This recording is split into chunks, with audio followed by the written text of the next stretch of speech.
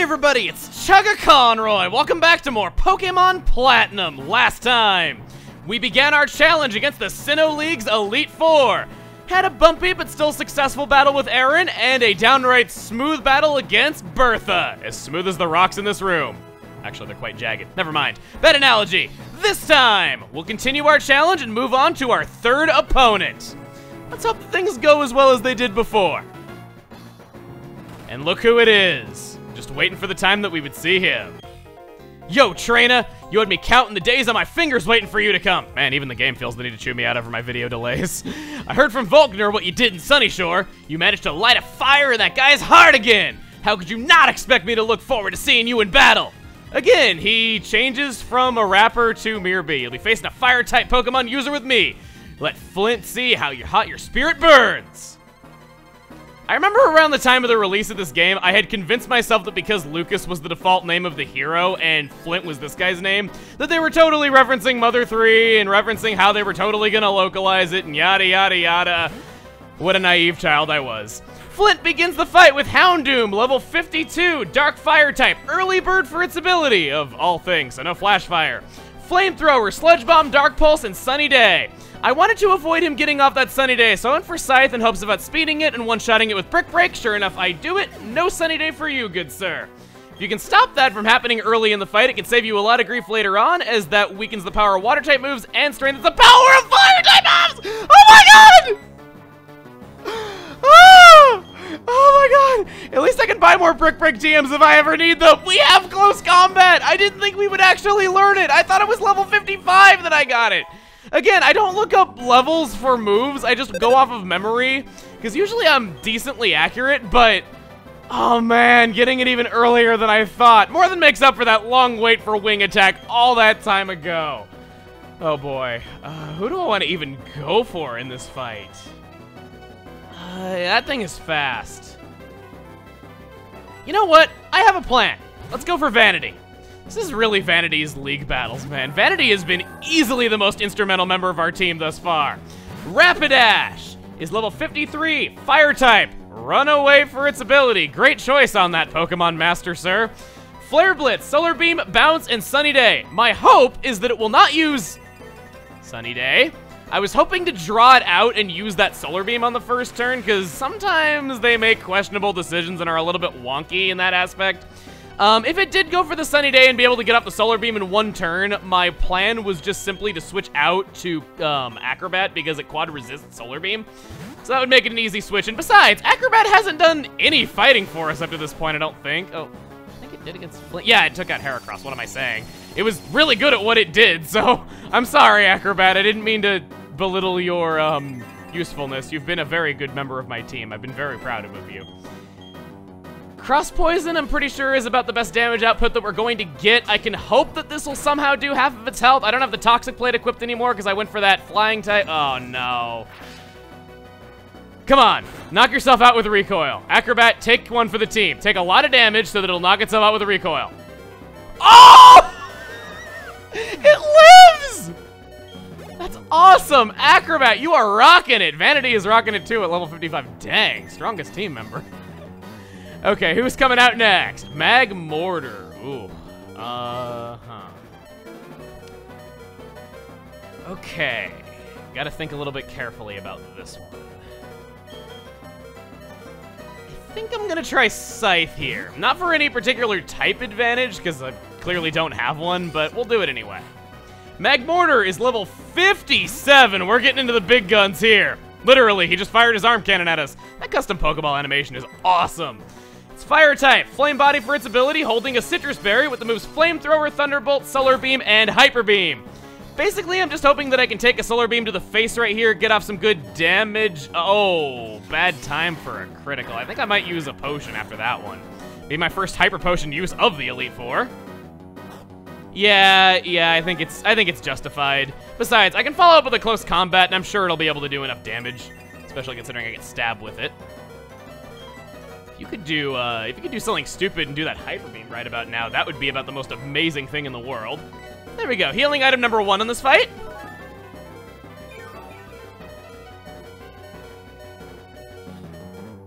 as our HP scrolls up very slowly, building dramatic tension for what is going to happen next. Thunderbolt. Accurate. Can't blame me for that much, especially when I was that low on health. Don't paralyze me, please. Thank you. Sunlight faded. That is endlessly good news. I think I'm gonna go for the Psycho Cut just to be on the safe side because I can. His flamethrower is no longer being powered up by the sun. He doesn't have solar beam, he doesn't have solar beam. He doesn't have sunny day, so he can't power up that solar beam to hit every turn anymore. I think we're pretty good here. Unfortunately, unless this crits, I'm not gonna be able to knock him out because I don't have Vacuum Wave anymore to be priority in this situation. I guess I might as well go for the close combat. Yeah, he went for the full restore. Maybe I should have done Psycho Cut now that I'm thinking more about it, but hey, we'll try it. Maybe with a little bit of luck, the move that doesn't have the high critical hit ratio will get helped by that Razor Claw. Did it? Oh! The one time I've wished that I had Vacuum Wave after unlearning it. It'd be nice to get a no knockout victory against him, but I'm not going to use Scythe at any later point in this fight. I think I'm good.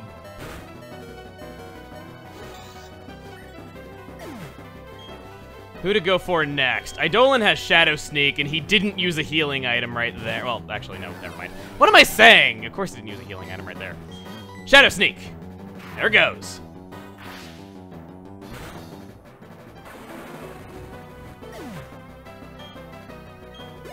Go to level 53 if someone other than Vanity finally gets a level up.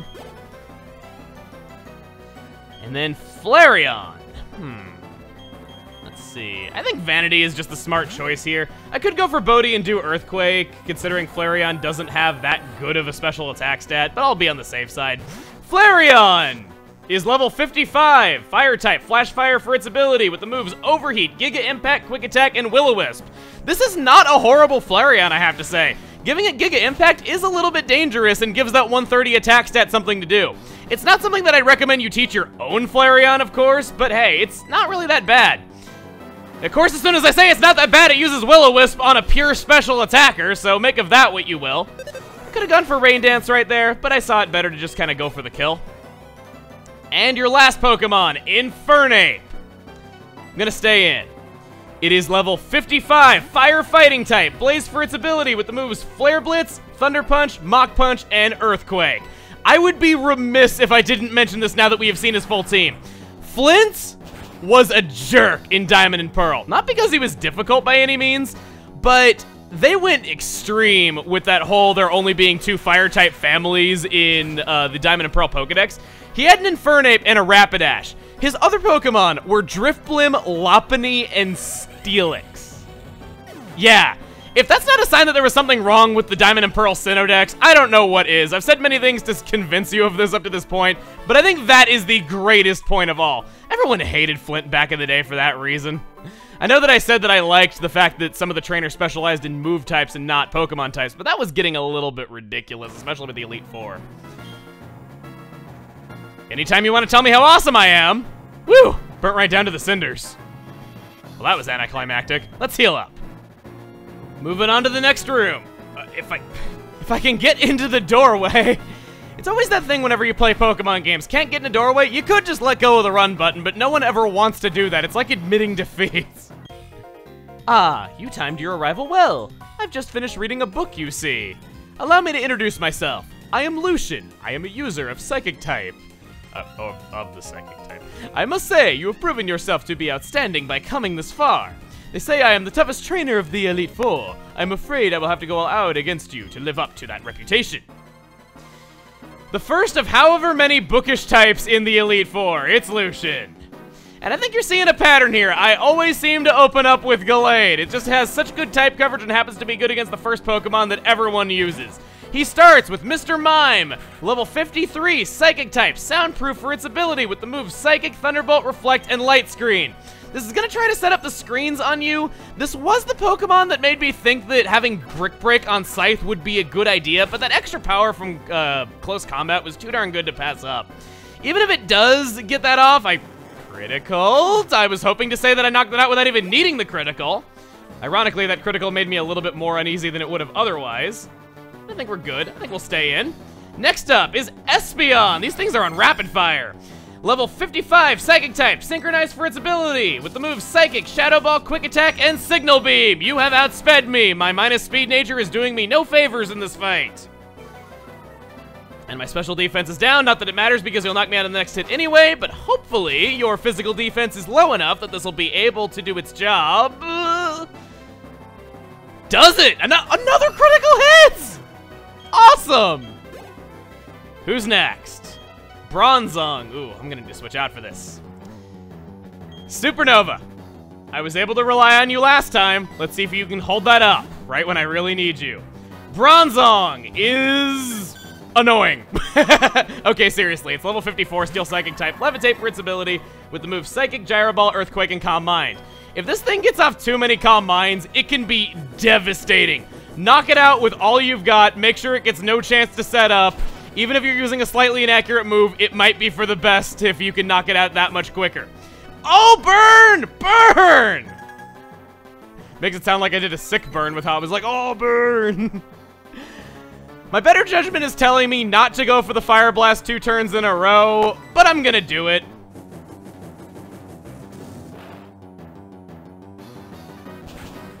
Supernova, you might just be my little princess yet. Maybe those words that I said about Vanity taking that title away from you made you get your butt in gear. Maybe that kicked your butt a little bit and made you want to redeem yourself. Gallade. Let's have Eidolon. Gallade, this is also getting tough, is level 59. Psychic fighting type, steadfast for its ability. As you would expect with anyone's strongest Pokemon, it's holding a Citrus Berry. Has the moves Drain Punch, Psycho Cut, Leaf Blade, and Stone Edge. Nothing has a type advantage against Eidolon. It's definitely faster than me. Let's go for the payback. Everything on it is damaging, so I had no reason not to go for Eidolon with the payback. That's another one of the reasons why I thought I would teach it. So let's go. Should be normally effective, but wow. That's potentially awkward. I'm gonna go for the Shadow Sneak. It's 80 power after being multiplied by 2, plus same type attack bonus. Okay, yeah, that's a lot better. Getting off your Citrus Berry. Even if Eidolon can't quite deal with you, I think I should still be okay. Unless, of course, you get your critical hit and you're Gallade. Stranger things have happened, considering I've gotten 2 in a row on mine. Shadow Sneak once again. Just soften that up for something else to get the KO. I'm feeling Acrobat, personally. Or, oh, I thought I critted there for just a moment. That's a little bit worrying, because he might be in range to use a healing item, and he hasn't used one yet, so this might spell trouble for Acrobat if I can't do enough damage. It has Steadfast, so I don't want to go for my Air Slash. That would be downright dangerous if I got that off. So let's just go for the safe Wing Attack. Sure enough, he goes for the full Restore. Can't say I'm overly surprised. Acrobat, with that Sky Plate, please do over half of his HP now that his Reflect is gone. Yes! That's what I like to see. One more hit, and that does it. And now you are down to your last Pokemon, good sir. You seem to be out of options. I've even grown to level 53, awaiting its arrival. I shouldn't get too cocky. It's Alakazam. It's level 56. Actually, let's wait on that just a moment. I think I want to switch. It's probably faster than Scythe. I'll stay in, even though I'm weak to its psychic attacks. Level 56, Psychic type, synchronized for its ability, with the moves Psychic, Energy Ball, Focus Blast, and Recover. It's Alakazam! I don't need to say that this is potentially dangerous. Staying in, going for X-Scissor, hoping for an easy knockout, despite the odds of what the types tell me. Just gotta wait and see what happens here. Nope, no Acrobat Bulk. It can only carry you so far when you're up against an Alakazam. Scythe, let's try Supernova. I have that return. It doesn't have Reflect Up anymore. I've said that like 3 times now. Let's go for it. Oh. Did we just win? Because a slightly inaccurate move missed Supernova. We did! Poetry! Simply poetry! I don't know. Maybe there's hope for Supernova after all. I see. You getting past the 3 before me was no fluke. Your power is real. Congratulations. You've now beaten the Elite Four. However, that doesn't mean that you're done with the Pokemon League. There remains the champion. I should warn you, the champion is far stronger than the Elite Four. Now go on, step through the doorway to your final battle. Next time on Pokemon Platinum, we head through that door. See you guys then.